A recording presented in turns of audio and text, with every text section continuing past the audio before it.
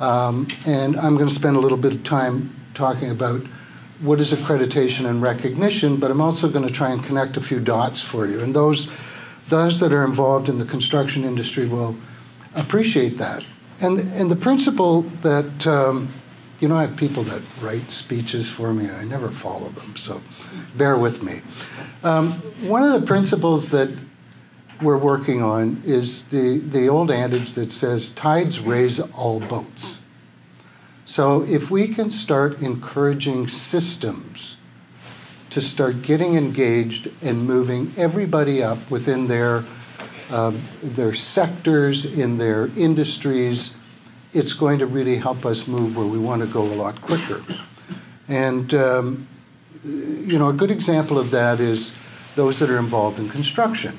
And about 10 years ago, it was 10 years ago, one of the things that the Tony Dean report, and Tony Dean was commissioned a study into health and safety after the Metron incident on Christmas Eve in 2009, where the swing stage collapsed and there was 4 fatalities.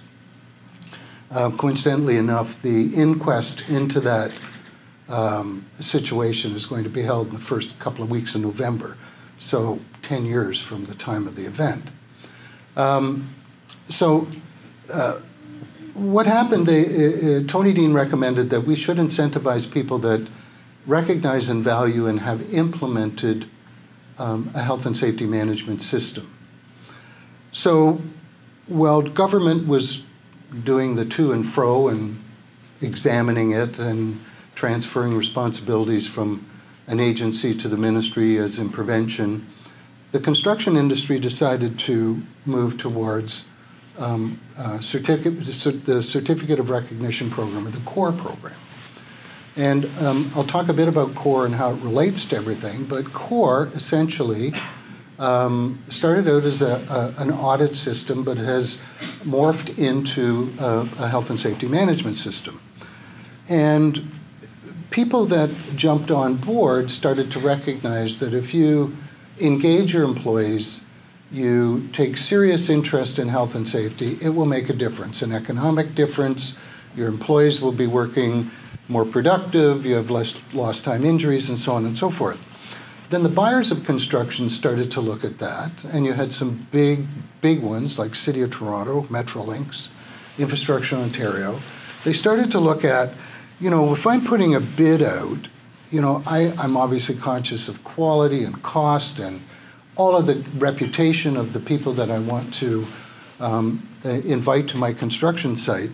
They started to add the safety record. They started to look at their supply chain and say, what kind of safety record do you have? And based on that, it's starting to push health and safety into the supply chain, where we start having a whole sector improve. I was at a Ontario General Contractors Awards ceremony, and the president of the OGCA, Clive Thurston, put up a graph, and the graph showed where construction is in general in terms of their injury rate, where ICI is, where residential construction is, and then it looked at members of the OGCA, of which the majority of them are CORE involved or actually CORE certified. And while it's just a small sample size, it showed that their injury rate and their, when compared to others, was significantly lower.